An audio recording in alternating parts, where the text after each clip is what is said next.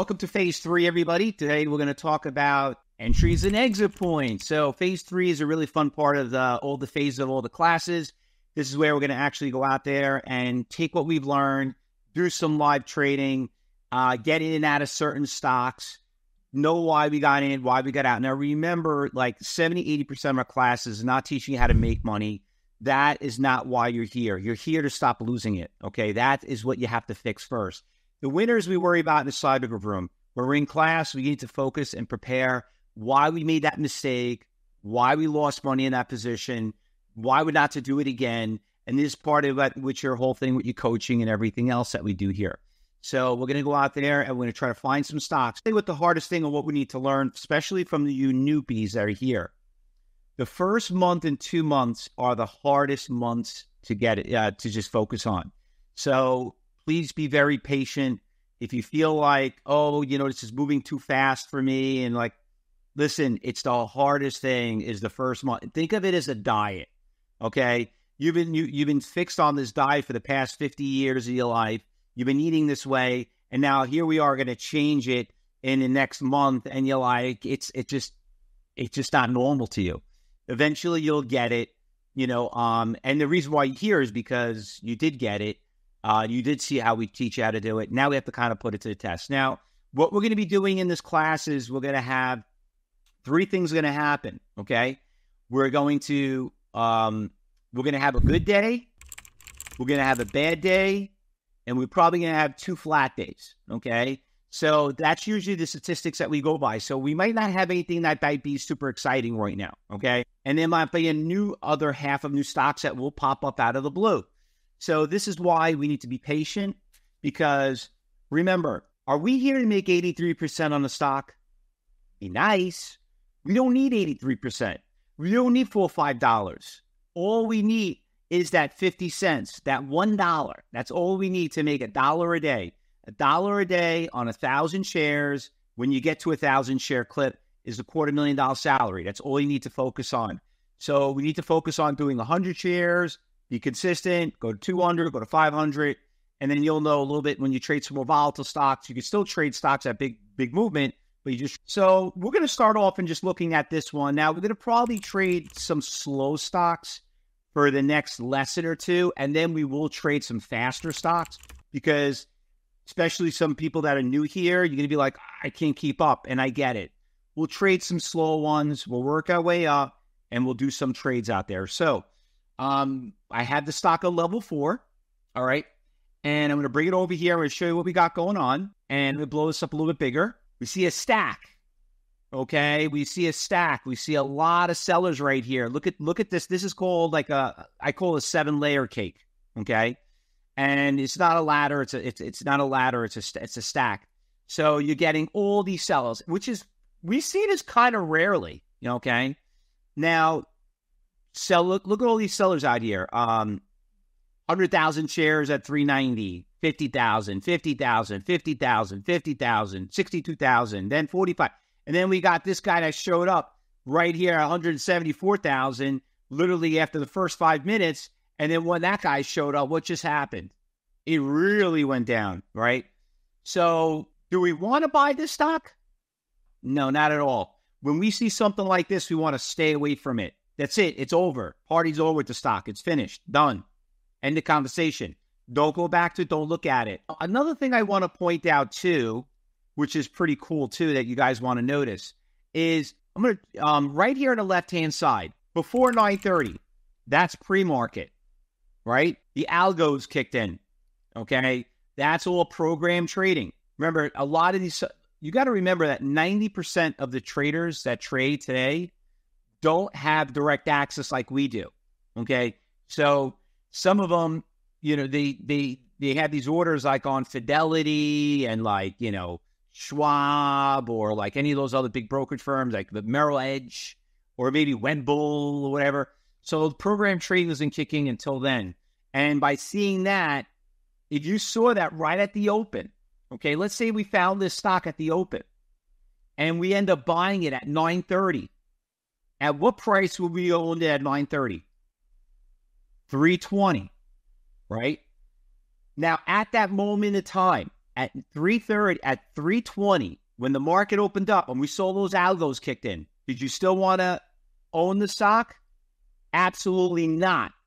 Exactly.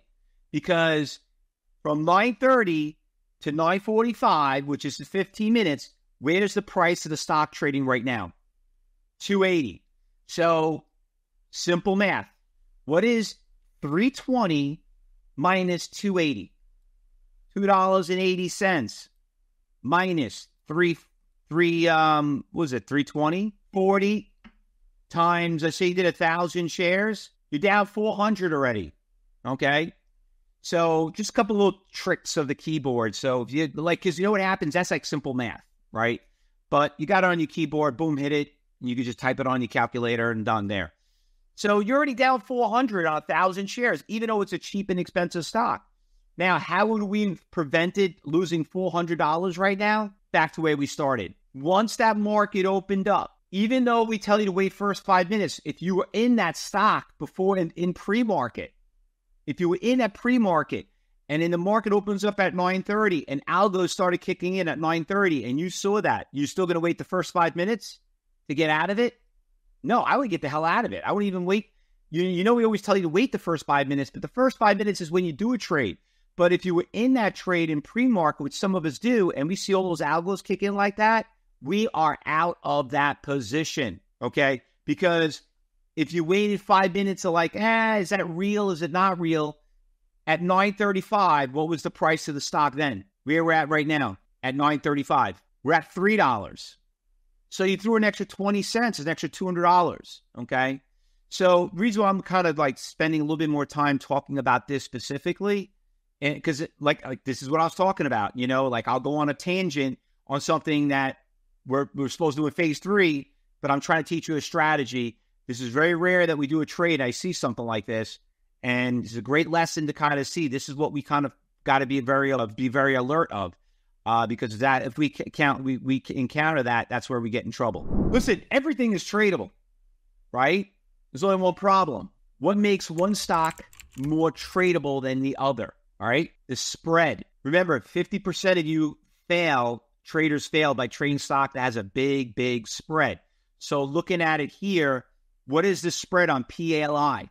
Probably a category 4, right? I mean, this stock went from $7.50 up to $9. That's a $1.50 run in 15 minutes. And now it dropped from $9, it dropped basically 50 cents. And if you click on these candlesticks, look at the top, look at the left-hand corner.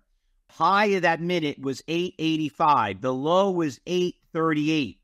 What does that make it? What does that make that spread in 1 minute?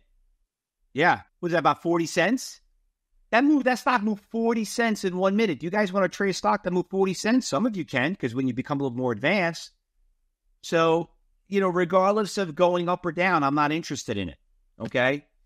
Now, I do want to point something out here that obviously does look pretty interesting. I want to share with you as a strategy to kind of get back what is our strategy at Cyber Trading University. Now, you look at PLI, all right? It started at $7.50. It went to $9, right? And now it's going down. Now it went down from $9. Why did it stop at $9? Here we have a stock that's getting halted right now. Look at the stock, how it gets halted. Green. When we see time in sales like that, green, that means it's going down. Red means it's going up. It's like weird. It's like the opposite. Ready to get halted? Boom, halted. See all the time in sales, right? Level 2, it's gone. Volatility, it moved faster than what it's supposed to, and now it's going to happen. We have to wait 5 minutes. So when you look here at the time in sales, 9:52:09, that means if you add 5 minutes to that, that means at 5:57:09 it will open up.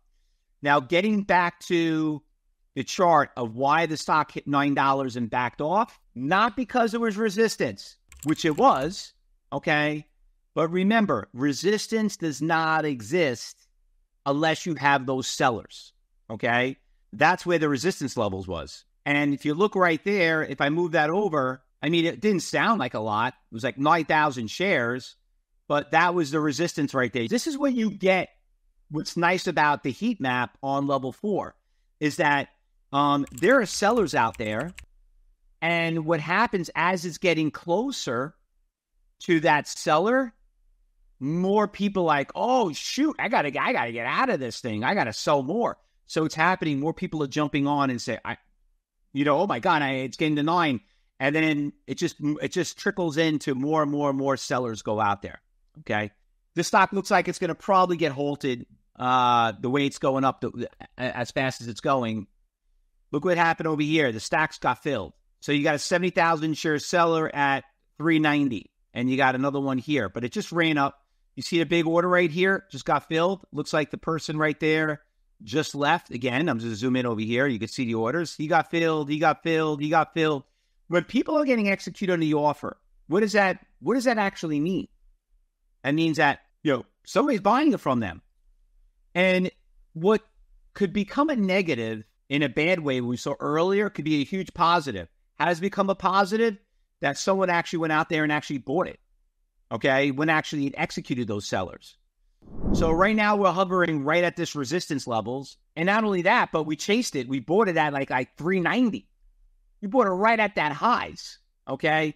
After it had this huge snap at, from 375. In 1 minute, we bought it that low. It went up. So we kind of chased that stock. How do we handle it? Well, first thing you need to do is you better make sure you got to list it TMXM over here on the left. You better have it on 2 sections. Have one defaulted at market. And then this is the one we're going to load up at limit. Load up your execution system. Make sure it's set up. You have it, you default, like you only bought 100. So you got 100 on the left, 100 on the right. Make sure you got it defaulted in 2 sections. Okay. So you have it on both sides. Now, we chase the stock. Should we hold on to it or should we get out of it? We need to have a game plan. So mistake number 1, all right, is that we chased the stock and that was a dumb move. And I did that on purpose because I want to see how you guys react to it. If this thing goes up, we got lucky. Okay? We got lucky. But at the end of the day, was it a good trade or a bad trade? Even if we make money, it was a bad trade. Yeah, right now it's consolidating. Okay? Right now it's consolidating. And you could see it right here. Here's your consolidation. So you can see the low right here is probably, you could see the seller, what happened right here. Here was your last order, and it was at 390 is where we bought it after chasing it. And now you ran this, now you own it right at that highs. Okay, because listen, if you bought the stock at 350 and the stock was 390, would you still hold on to it? Yes or no? No. So why pay 390? Right? So the thing is, could it go up? Absolutely. But let's buy it when it's consolidating. Let's not buy it when it already made the big run. You don't want to chase it, right? So now we're pretty much in the consolidation mode, and that's where we're at. So it does look strong, okay? But we just own it at a bad price, which is not a good thing. And when you own a stock at a bad price, it's hard to hold it for shakes. And that's what you have to look at it. That's the way you have to focus on it. So what I like to do sometimes is if I own a stock at a bad price and it breaks out, like own it as a bad price that we have right here, I would probably go out there and say, you know what? If it breaks it, let it break it. I'm going to put a limit order out there and try to sell it and try to sell it to strength. Wait, you own it at 90, right? I'm not getting a 97. Cancel. So I would probably sell at 87 and put it out there and hit sell. And I'd rather take the 3-cent loss right now than try to force out of it now because that's a pretty substantial loss right now. Okay. Now, if we had our order out there, we probably would have got executed. If you own a stock and you chased it, and if it goes up, you got lucky. But if you chased it, you got to just get out of it. Just move out of it. Try to sell into strength. Otherwise, you're going to have to take a loss. All right. Remember, part of trading is, and this is where everybody gets themselves in trouble, they just don't know when to take a loss. Now, what would be a good price to buy the stock? If we did like this stock, what would be a good price? Around 365, not 390, right? So looking at in this perspective, what I'm going to look for, maybe a Fausto flag, okay? I'm going to look for a Fausto flag. So it looks pretty strong, and it looks pretty strong. We got to get past this 390. If we get past 390, $4, And then guess what? Sky's the limit. So this right here was a hell of a lot of orders that got filled, unless they all cancel. That's a lot. Remember how much it was before? It was like 50, 50, 50, 50. It was like almost like maybe 400,000. Stock trade 62 million. All right. Now looking at it, we got to go back in history and we got to find resistance levels. So when we go back in history, we can see that right around this section, right around here, we got resistance levels. Okay. So it looks like definitely 4 and maybe 419. So right around there.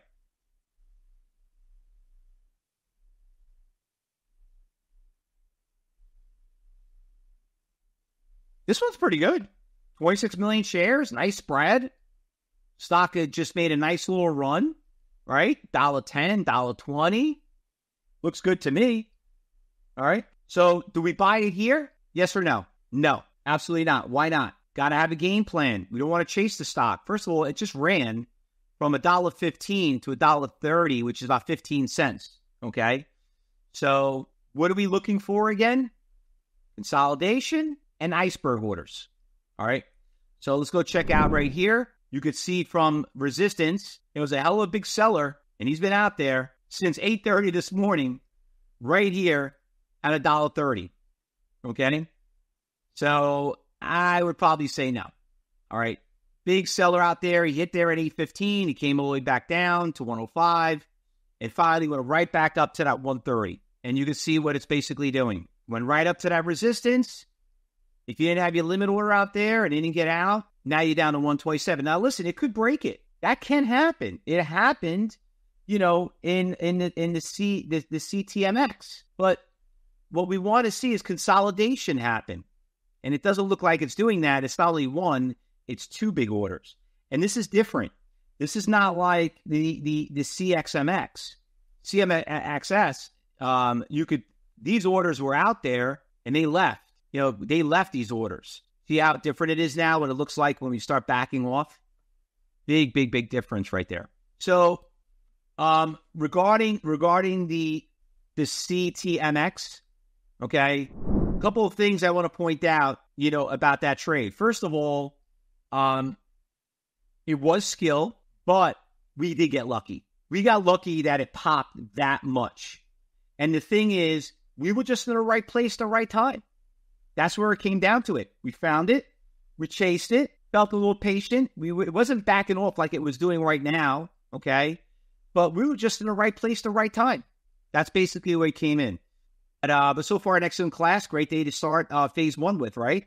Now, if you're new here to Cyber Trade University, and this is like your first phase 3, hopefully we didn't overwhelm you, but these are things that you're going to need to learn, when it comes to trading. All right. And don't worry about it. It's going to take, it'll sink in. The first month and second month are always the hardest. But hopefully, you learned a lot from it. All right, guys, let's go hop into the Cyber Group room. I'll see you back here at 3 o'clock.